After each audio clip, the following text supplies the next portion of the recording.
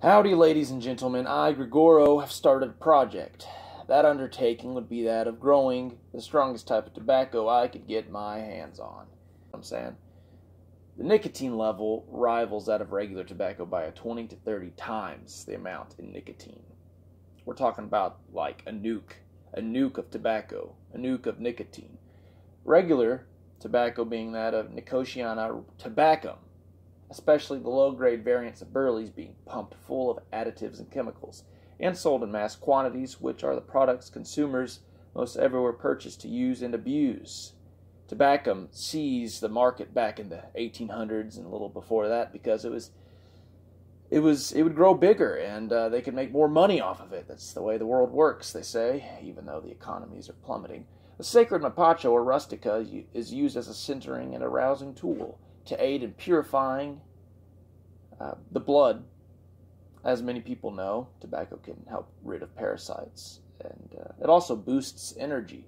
Many ancient tales speak of the South American tribes using this plant as in smoking and being able to tap into that ultra-meditative state.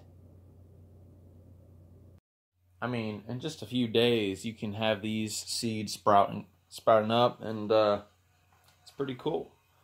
Nicotiana Rustica is it's quite exciting to grow. I hope it does well. Later down, I'm gonna have to later down the line, I have to find a way to cure them properly. I don't have to ferment them, but that would be very cool. Get some nice flavors, aromas. Yeah, looking healthy right now, and that's what's up. Actually making some tea right now too.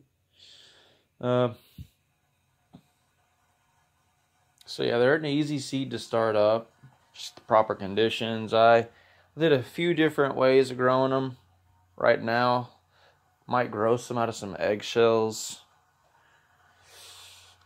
soon. Actually just got a nice fresh dozen ready to be used for planting some little seeds, and it's gonna be cool. Yeah, I definitely want to make a cigar out of this stuff. That'll be so cool. Maybe I'll make a video on it.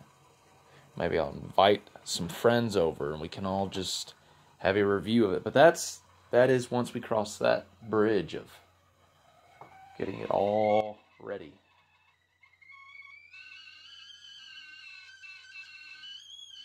It's tea time.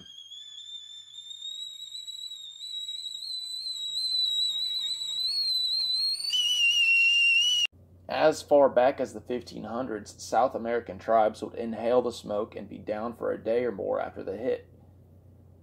There are creation myths that correlate with taking in the act of using tobacco to further grasp existence. The species is a hermaphrodite, which is a both male and female. It's fit for most soils, but favors well-drained soil. Grows best in sunlight, but can grow in shade, which is preferred for most cigars. It's typically grown in a rainforest, but my room is pretty much the same, right? Yeah. Common names are Jasmine Tobacco, Aztec Tobacco, Strong Tobacco, and it is a very potent variety of tobacco, so it is very dangerous if not properly used, as in any substances. I do not condone smoking, to be honest, and if you were to do it with passion and a mindset to further yourself for the better, that's what we're going for. It is currently day 10 of the project of growing, and I will make a sequel part down the road as my botany journey continues. Thank you for watching. So long. Peace.